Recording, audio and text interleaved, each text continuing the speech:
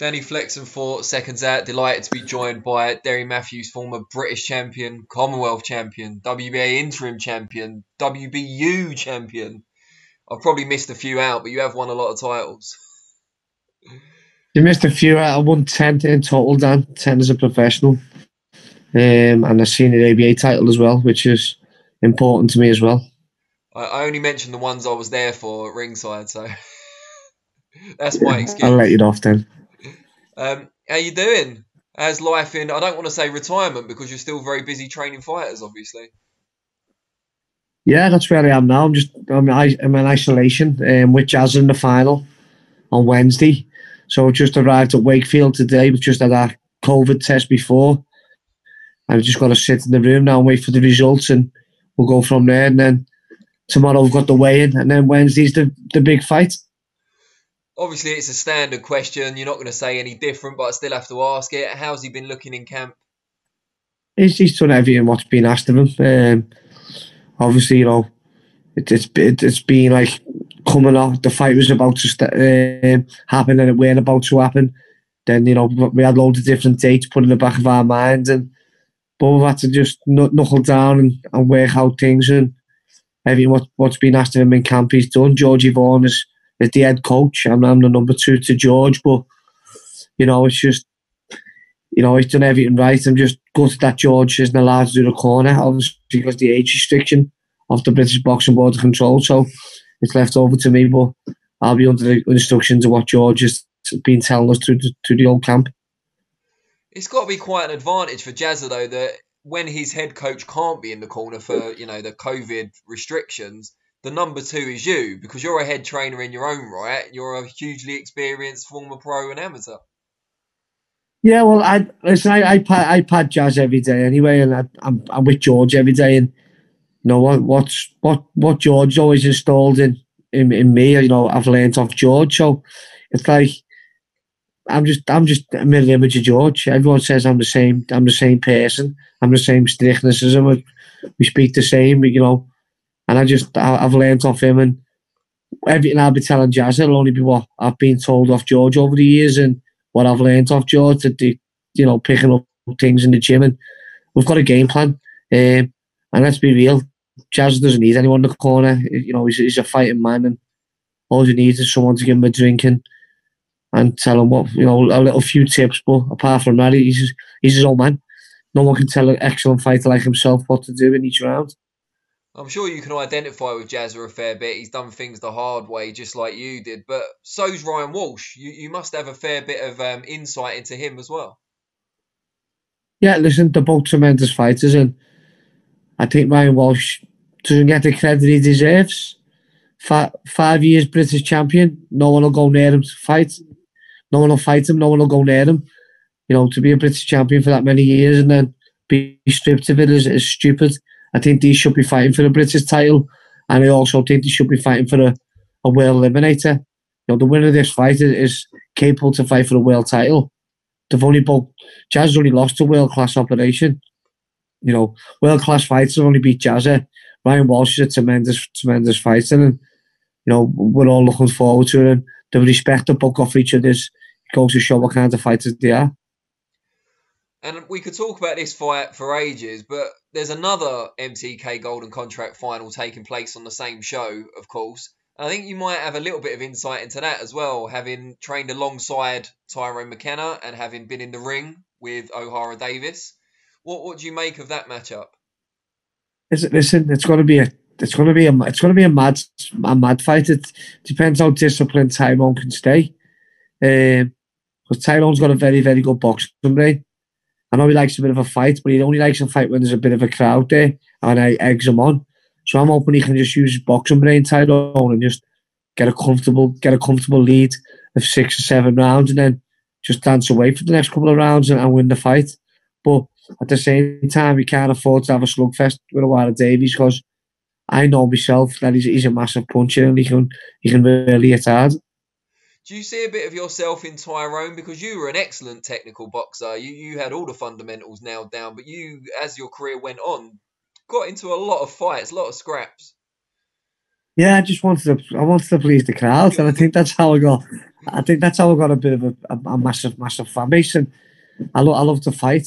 I love to please the crowd. You know, people spending the well-earned cash on you coming to watch you fight. So, you know, you've got to get them value for money. And I love a fight. And I wish I didn't. I wish I didn't love a fight. I wish I could just stick to the boxing things. And George used to go mad at me, and Danny used to go mad at me. But, you know, it's part of boxing.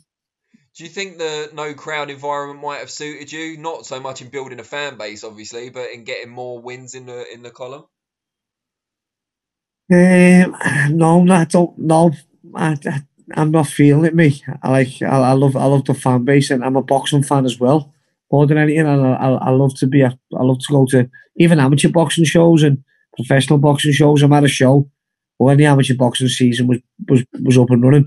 I was at a show nearly every single night watching talent. So I love being around the sport, and I love being a part of the crowd. And it's a hard one to happen. It's hard one to have a fight without the crowd, I think. But for Jazza's made up. Jazza's delighted. Jazza's like, this is just a normal fight. This is a street fight for me, but a smart one. Do you regret, we were talking about McKenna and Davies, do you regret not facing Ohara earlier in your career? Yeah and no, but at the same time, he went round earlier in my career, and let's be honest, he wouldn't have lived with me. That's speaking my mind. I don't think me and my age, I don't think many of them would. I think that's why I thought I was always avoided.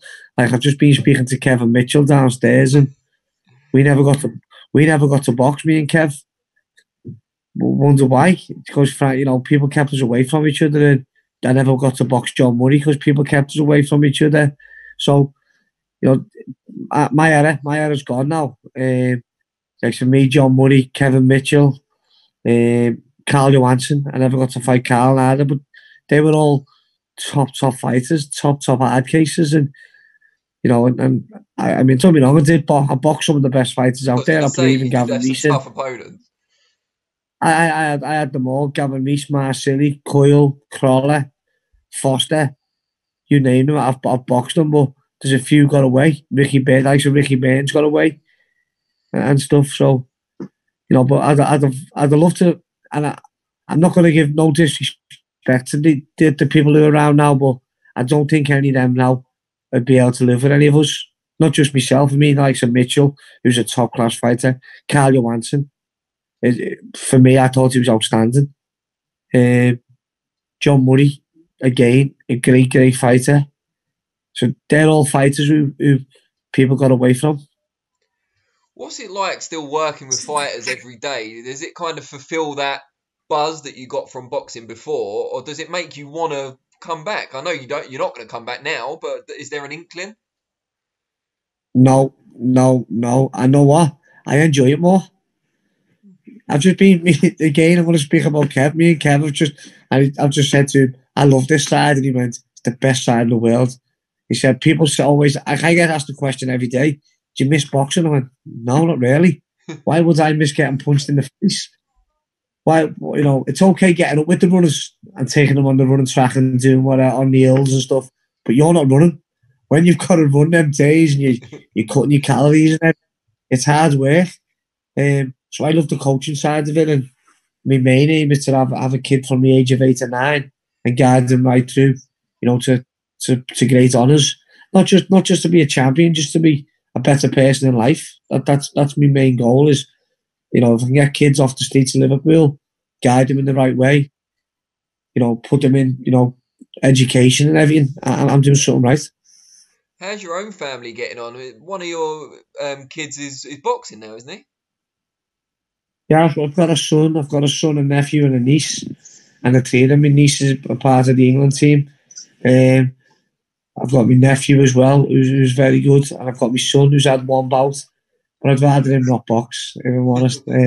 He's nearly 16, he's coming up to 16 now, but he's very, very, very talented, and a lot of people haven't seen him yet because he hasn't had that, well, he's only had one bout, but I can't get him a bout anywhere.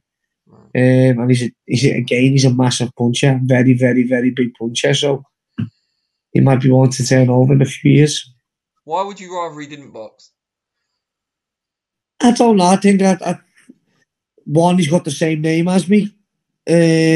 So has he got big boots to fill? I'd say so.